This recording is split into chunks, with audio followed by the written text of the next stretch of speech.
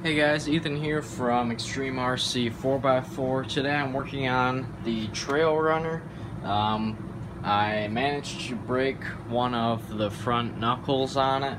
Doesn't look like it because I have it kind of just set in place right now, but I'm going to be replacing the stock steering knuckles with these SSD brass enduro knuckles. Hopefully there'll be a direct bolt up for this. Because I think this uses the same steering knuckles that the solid axle uses, but if you don't know, the Trail Runner has the IFS from the factory, so I'm going to go ahead and attempt to install these guys. Okay guys, so I decided to go ahead and do the first side off camera just so I could see everything that needed to go into the install first. Sometimes just makes it a little bit easier to film it once I know what I'm getting into. So of course we need to remove the wheel and tire on this side that we're working on. Just this little hubcap here, and our wheel nut needs to come off.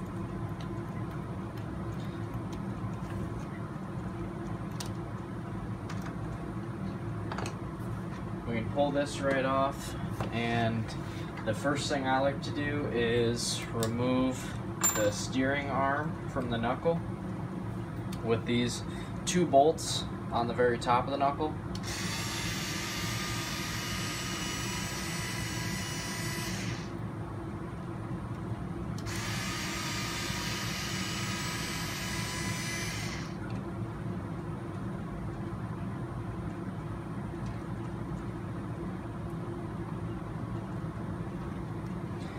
And then with that out of the way, it's probably easiest to flip the truck upside down.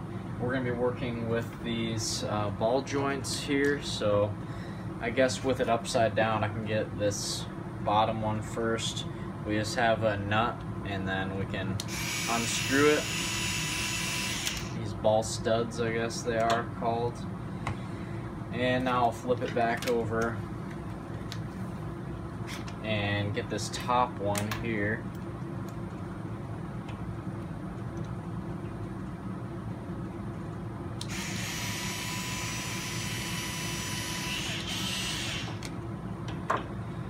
So I'll go ahead and show you where my knuckle failed, just right here on the top. So with this knuckle taken off the truck now, we're gonna pull the hex off. It doesn't have any set screw holding it on, it's just plastic. And then this pin that goes in the axle shaft will fall out, or mine did at least. When you're pulling this out of the stock knuckle, you'll want to make sure you get this large bearing out of the back side. My last one just slipped out with the axle shaft, so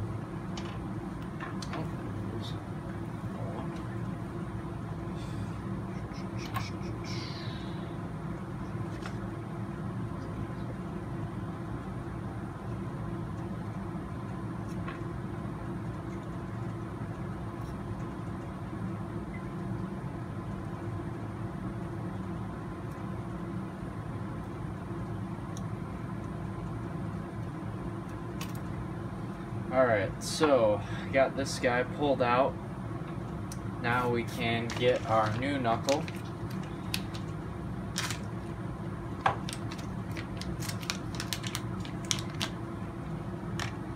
The machining on these knuckles is really something to look at. I think SSD did a really nice job on finishing these. They look really, really good. So now we can go ahead and put our large bearing back in the back side here with the axle shaft.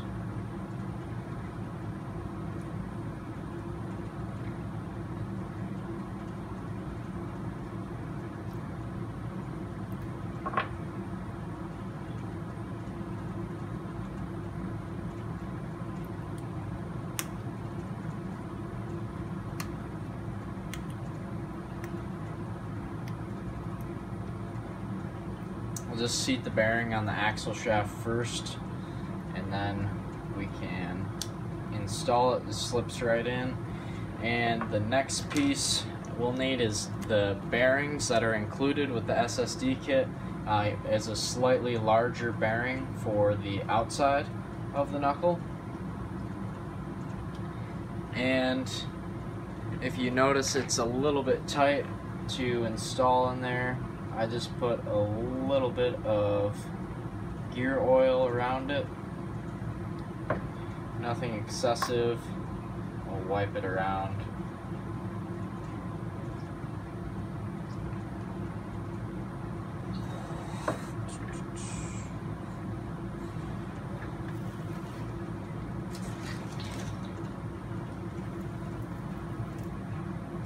Then I'll put the axle shaft back in because it fell out.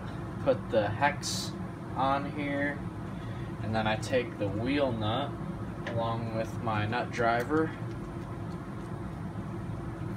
and use it as a press to seat everything in there. It goes in a lot easier once you add the oil.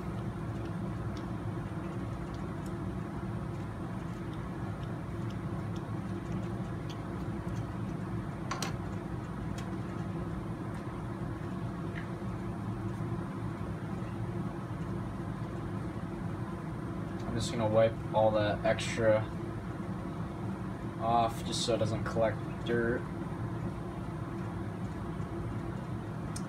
And make sure everything spins nice and smooth as it does.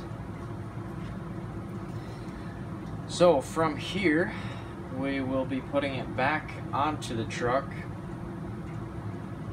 Just want to make sure you get the axle shaft into the differential. I'm sure I'll be fighting it.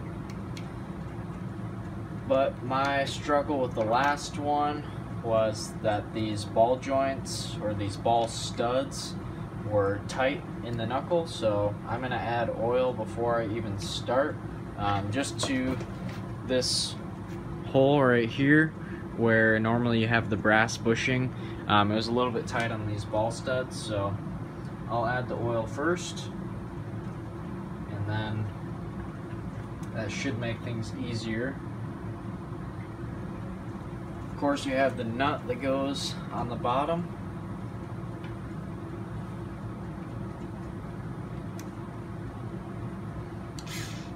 Just want to make sure it gets started before cross thread anything.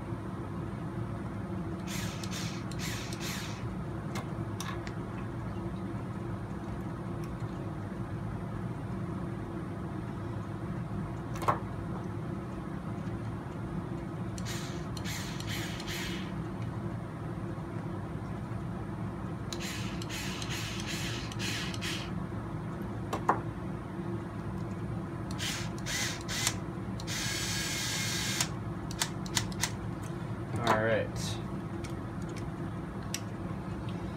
now I'll flip it over and do the bottom side. When we're doing this, since I already have the top one installed on this ball joint, it's important to make sure that we have the axle shaft lined up for this one.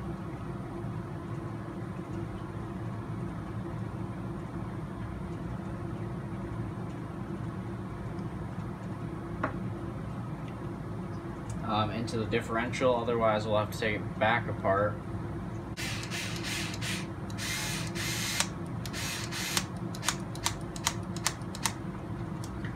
Alright, that was a little bit of a pain, just getting all these ball studs lined up, and the tolerances are a little bit tight,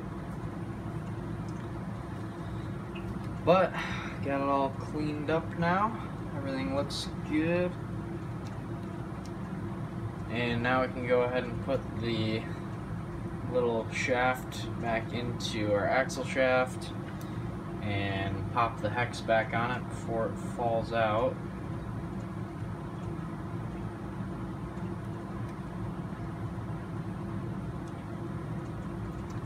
Now we can flip the truck back over, and here's comes to my next problem with these knuckles.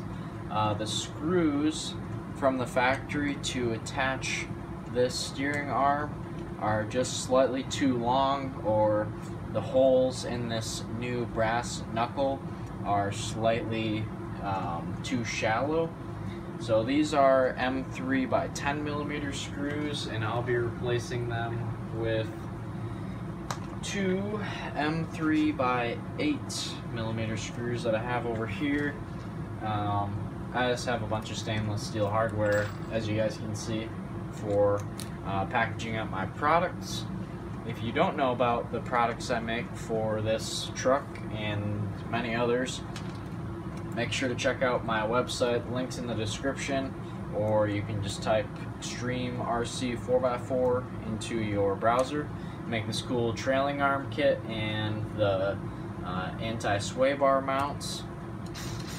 But as I was saying, these M3 by 8 millimeter screws do the job just perfectly.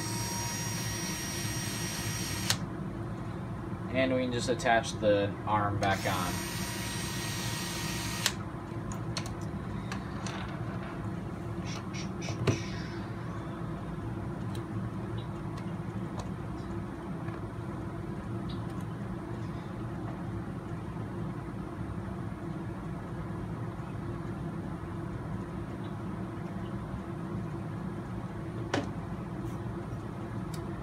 Now I'll go ahead and put the wheel and tire back on.